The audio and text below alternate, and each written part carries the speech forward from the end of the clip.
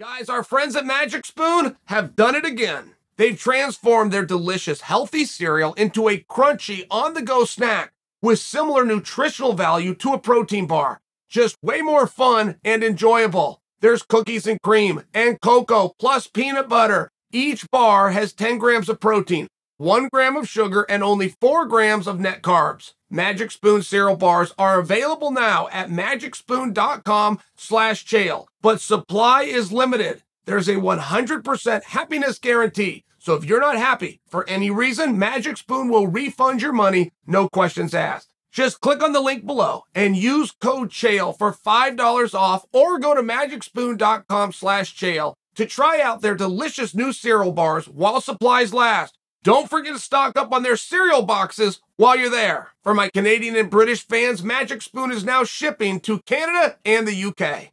Usman just laid out his game plan when he takes on Leon Edwards, and Usman said it, I quote, "I'm going to take him down and beat his face." Okay. Could you be any more honest than that? Could you be any more direct than that? And I will tell you, and this is the fan in me, I have been studying this sport since 1993. The very first one ever. When I cut class, the only one time in my life I cut class, went with my buddy Jeff Williams down to a rental store and got a VHS tape of something called the Ultimate Fighting Championship. And from that day on, I've never missed an event.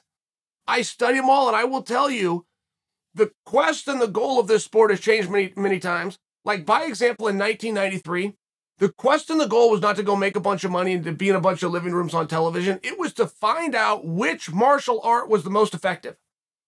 So then by 1996, you had guys, Marco Huas, Don Fry come to mind, who had two arts.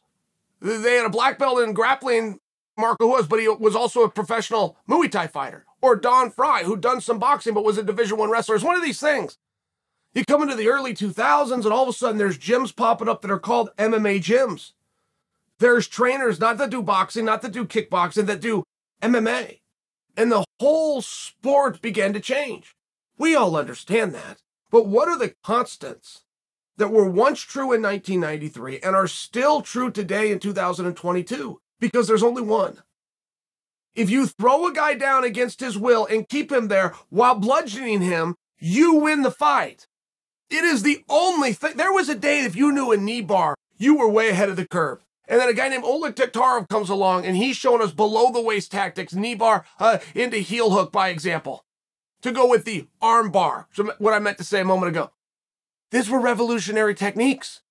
If you were one of the 3 or 4 or 5 people walking the planet that knew what a knee bar was, or an ankle lock, or a heel hook, or the really advanced guy that knew what an inverted heel hook was, I mean, you were going to be champion. These were secret techniques. I grew up on that. I grew up where me and my buddy Justin would go to 7-Eleven every single Friday, and every 4th Friday they would have a copy of Black Belt Magazine. Within Black Belt Magazine, there was a technique session, and I would study that. I didn't have the money to buy the magazine, so we'd stand right there in the store till we got it down, and then we'd leave and we'd discuss the technique. But these guys that were offering these, that were getting featured in the Black Belt magazines, they were making all sorts of money selling instructionals and DVDs because they had secret techniques. Now, if you say you have a secret technique today, you're a fool. You're a snake oil salesman, no different than those guys were. It was just closer to reality back then because the internet didn't exist. Information sharing wasn't a thing. So what the boys in Brazil were doing and learning and coming over to the US and beating everybody with is very different because we hadn't seen it yet. Now, I bring that to you because the only thing that you're going to find that can date itself back to Royce Gracie's inception in 1993 to today is taking a guy down and beating him up. That will never go out of style. And Kamaru Usman's got to be in Leon's head at this point.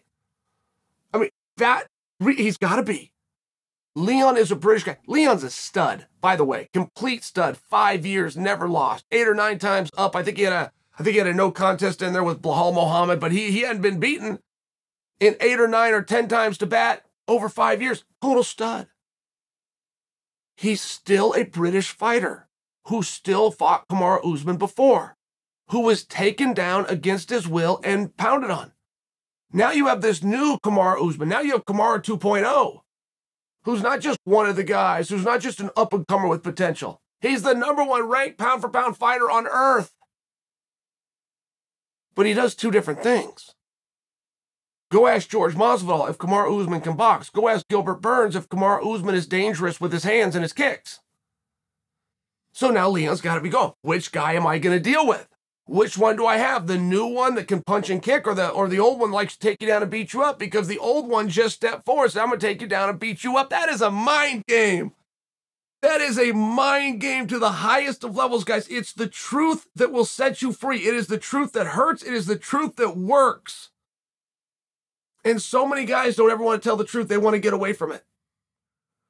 I know guys that when the UFC comes in with cameras, or Bellator shows up with camera crews, no sparring footage. Do not show this. We will not work out in front of the cameras. I want to see this, the edited version, before it goes out. If any of my secrets are going with, people really believe that. I don't begrudge them. That's the majority.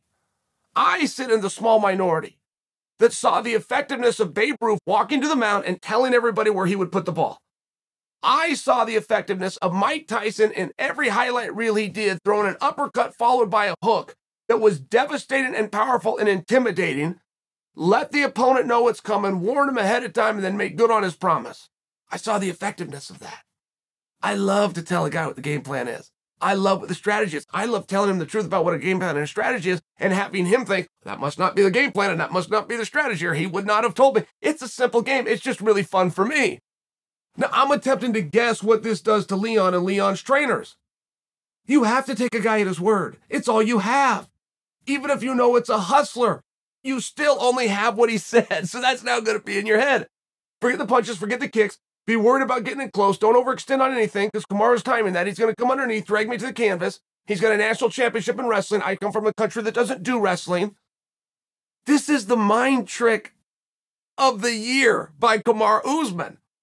Now, of course, we have the question, is Kamaru telling the truth? Or is he gaming the system? I think he's telling the truth. But even if he's not, he has now planted a seed. A striker cannot strike effectively until he can be comfortable with the fact that he can stop a takedown. It's what makes Israel Adesanya so devastating. It's what made Anderson Silva so effective. They were very hard to take down, so they would let it go very loose on their feet, and they had great skills. All the other guys that had great skills on their feet were so worried that they weren't going to stay there that it paralyzed them. It's very different. Kamaru Usman's now in Leon's head. Kamaru Usman is now in my head, but I want to ask you guys, Kamaru telling the truth? Is that what he plans to do? Does he plan to take Leon down for the better part of 25 minutes and beat him up? Or is he playing with us?